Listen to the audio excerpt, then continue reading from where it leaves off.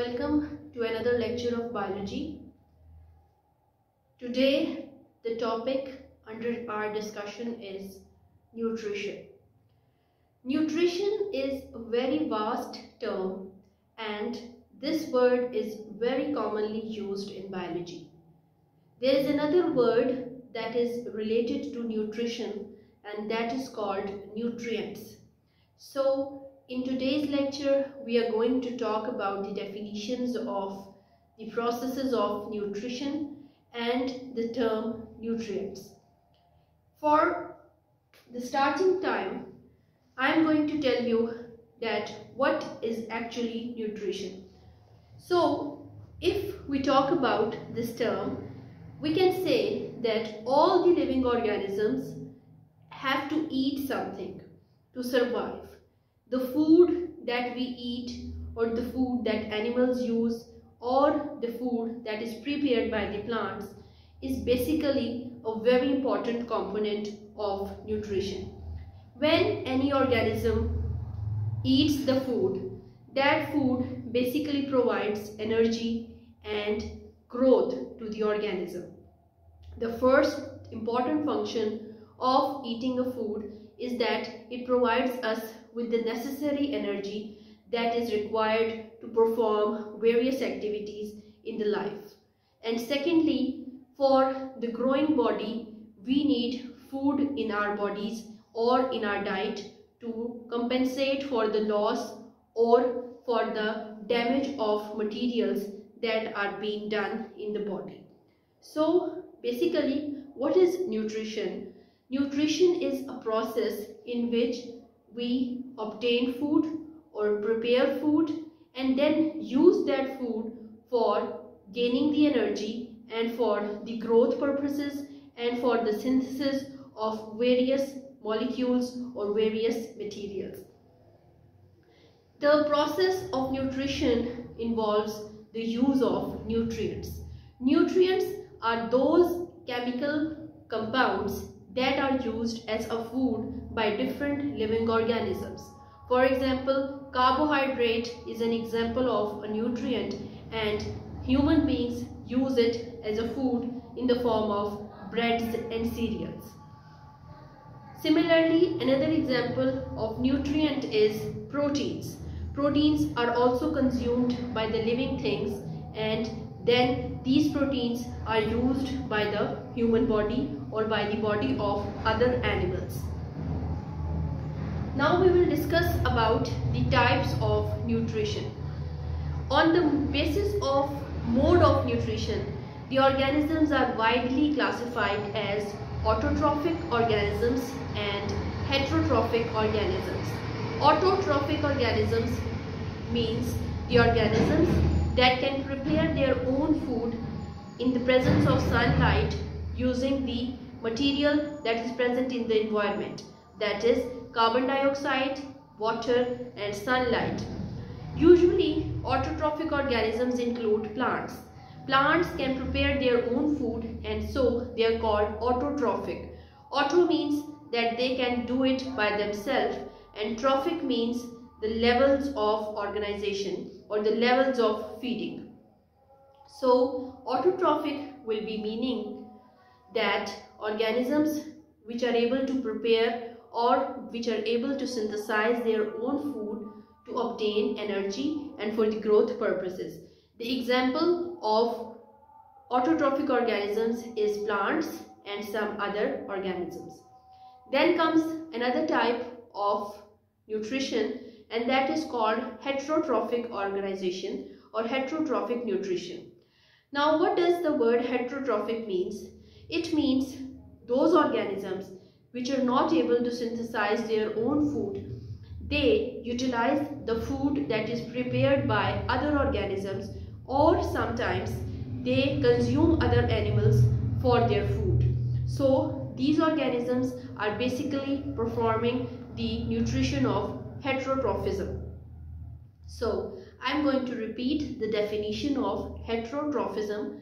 Heterotrophic organisms are those living organisms that cannot synthesize their own food. They are unable to do so, and for obtaining the food they take the food that is already prepared by the autotrophs, or secondly, sometimes they use other organisms as their food supplements. The very common example of heterotrophs is human beings. We cannot synthesize our own food in our body using the carbon dioxide, water. So basically we obtain food from two major sources. The first source of our food is from plants. We eat different kinds of vegetables and compensate it as a food. Secondly, we also eat some animals, and that animals are also a source of food for us. These are the two basic types of nutrition, and I hope this is clear to you. Now moving forward, we will discuss about some nutrition in plants. First, we will talk about the nutrition in plants, and then eventually we'll move to the nutrition process in the animals, specifically in the human beings. Now, mineral nutrition in plants. Plants can prepare their own food. They are called autotrophs, as discussed. But sometimes the animals and the plants require some certain amounts of minerals in their diet so that they can get the necessary functions that are related to their bodies. Some nutrients are required in less quantities, in lower quantities, and the others are required in higher number.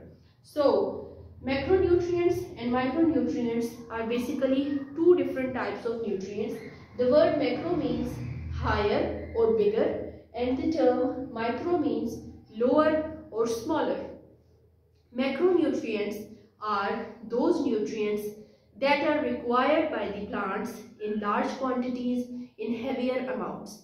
For example, carbon and hydrogen are the examples. Then comes the micronutrients. Now what does the micronutrients mean? Micronutrients are those nutrients that are required in lesser amount or in smaller quantities. But smaller quantity does never means that if micronutrient is not present for a plant, it can survive.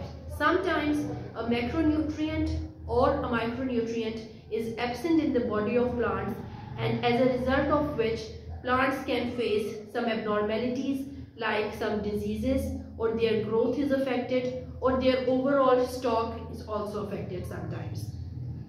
So micronutrients are those that are not available in higher quantities, but they are required in lesser number. For example, chlorine. Chlorine is an element, or you can say it's a mineral, and that is required in smaller quantities. So chlorine is an example of micronutrient. Next, I have shown a diagram, or you can say a tree, about the macronutrients. We are going to discuss the macronutrients of plants and the micronutrients of plants in detail, that what is the function or what is the role of specific nutrient in a plant body. So I have selected 4 different nutrients, that is phosphorus, potassium, sulfur and calcium. As you can see in the diagram that I have used the symbols of these letters or these elements. So if you want to note them down, you can note it down, and in the next lecture we are going to study the details of all these 4 nutrients, that why these nutrients are crucial or essential for a plant, and what happens if these nutrients are in deficient amount or they are absent for a plant. So I'm just going to wrap up my lecture now. We have discussed about the process of nutrition, and nutrition means the process in which we obtain food by either means, or either by obtaining it by ourselves, preparing it by ourselves, or by obtaining it from other organisms, and what happens when that food is entered in the body of living organisms. It provides energy for performing the activities of the life, and secondly, it also helps in the growth purposes.